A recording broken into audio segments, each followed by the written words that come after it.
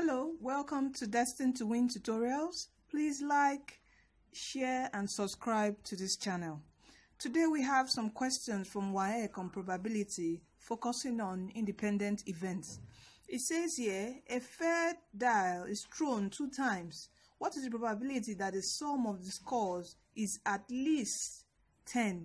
That is more, it should be 10 or more. That is the meaning of this statement, at least 10 or more.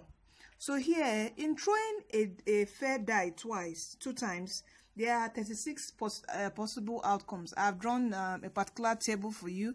This is the first die, the second die, and when you throw them twice, you either get a 2, 3, 4. This is the table, or to know the outcomes, the possible outcomes.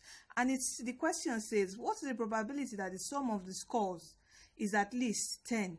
That's the sum of the 2 dials. Now you can see these are the sums, 2, 3. You know, when the first die, if it's a 1 on 1 is 2, if it's a 2 and 2 it's a 4. So the sum, we will check on our table, where does we have 10 here, 1, 2, 3. So we get 10 in 3 places. But the question says at least 10. So it means 10 and above. And so what are the numbers greater than 10? We have 11, 11 and 12. So there are 6 outcomes that will produce the sum of at least 10. The sum of the scores, which is at least 10. So there are 6 outcomes. And if you remember the general formula for probability, it says the outcomes divided by the possible outcomes. So we have here 6 divided by what's our possible outcome? 36. So here this will go here 1 divided by 6. So we have 1 over 6. So this is what our right option is, option B. Here we have another question, 2016 question 42. It says a bag contains 5 red and 4 blue identical balls. If 2 are selected at random from the bag, one after the other, with replacement, find the probability that the first is red and the second is blue. So this is a question with replacement, so it's an independent event. If it wasn't without replacement, it would be a dependent event. So they said we should find the probability that the first is a red ball and the second is a blue ball. If you remember our laws of probability, when we have an and, we perform what? Multiplication. So solution here. So what's the probability that it would be a red ball first? So we have what? 5. What's the 5? That's the number of required outcome. And what's our total balls? Is 9 divided by 9. And what's the probability that the second will be a blue ball, which is what? 4. So multiply by 4 over 9. Here what do we have? We have what? A 20 over 81. And this is our right answer. It says the probability of an event P happening is 1 over 5, and that of event Q is 1 over 4. If the events are independent, what is the probability that neither of them happens? Now this is the probability that it happens. P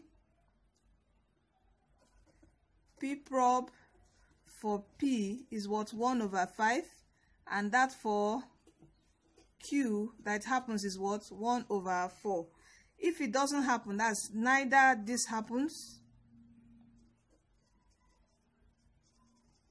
neither P is what? 1 minus 1 over 5, which will give us what? This will be 5. The LCM is this minus 1, that will be 4 over 5.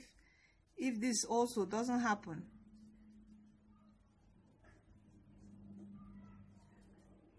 we have what? 1 minus 1 over 4, which is 4.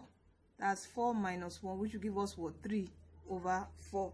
So the question now says that neither of them happens.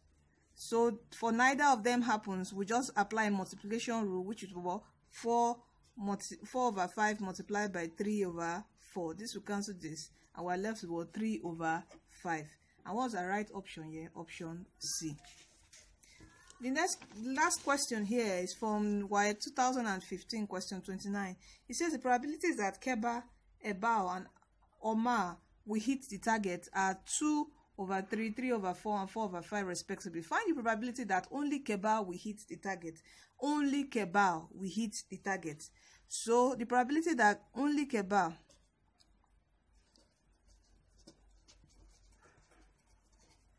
will be the probability that Keba will hit the target, which is 2/3, multiplied by the probability that Ebao will not.